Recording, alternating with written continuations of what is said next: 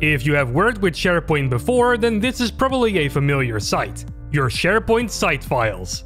And usually there are two columns right next to these files shown by default, the modified column and the modified by column. Both of these columns show when and by who this file or folder was modified last. But did you know that you can add more columns to your SharePoint sites that can display a bunch of different information types? In this learning, we're going to look at the most useful columns that you can add. You can add a column by pressing the Add Column button. A menu now opens that shows you the most important column options and a brief description of what they do. Once you add a column, you get a few default options for each one of them. These options revolve around changing the name under which this column will be displayed and around adding a description of what this column is for. If you want to add values to columns, you can do that by clicking Edit in Grid View in the toolbar and by clicking inside of the cell in the column that you want to add something to. This works very similarly to Excel, and you can even drag this corner out to the cells underneath it to apply the selected content to the other files. Super handy. Let's talk about the text column first. This column allows you to add a string of text to a file or folder. You can put in anything you want. Multiple lines of text works in a very similar way to the regular text column. Only this column allows you to add multiple lines of text instead of just one in case you need to put in more information. With the Choice option, you can assign a series of choices to a SharePoint file.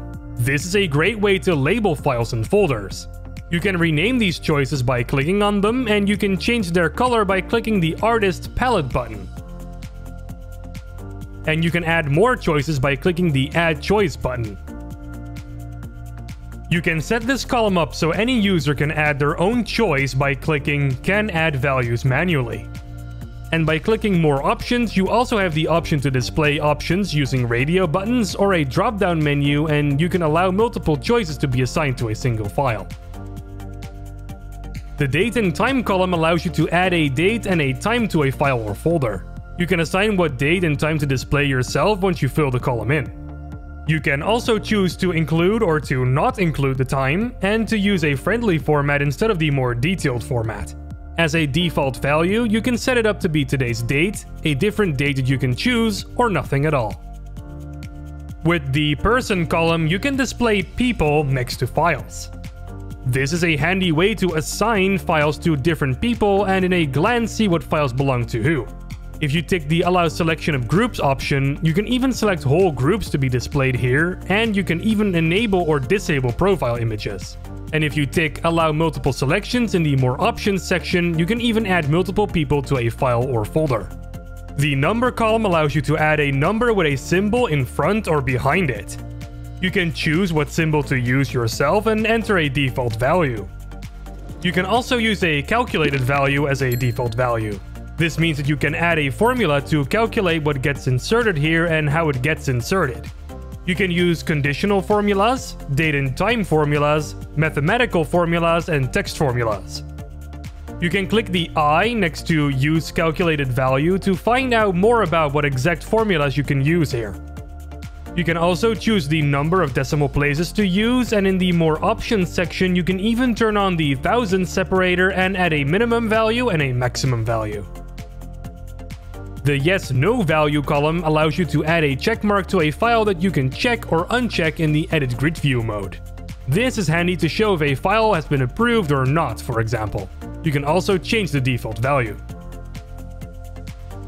With the Hyperlink column, you can add a link to a file that can point to anything on the internet, like a YouTube video, a Wikipedia article, or even another file. Fileception. Just fill in the link that this column will point to, and then the text that it will be displayed as. And there you go!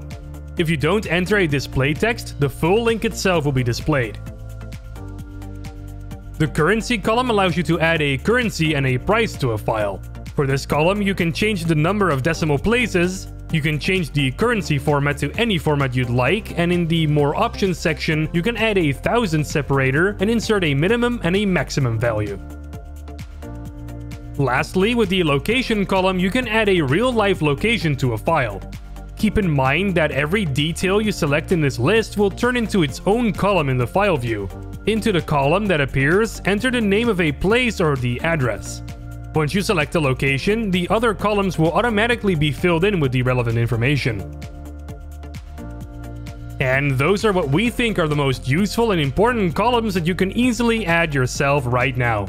There are more columns you can check out if you'd like to that may be useful for you, like the image, manage metadata, and lookup columns. But with the ones we explained in this video, we can already transform your basic-looking SharePoint documents library into a powerful tool for you and your coworkers. Your Teams files are also in SharePoint, meaning that you can give these files custom columns as well. And they'll even show up in Teams too. Super cool, right? Now go ahead and bring your SharePoint to the next level. Good luck!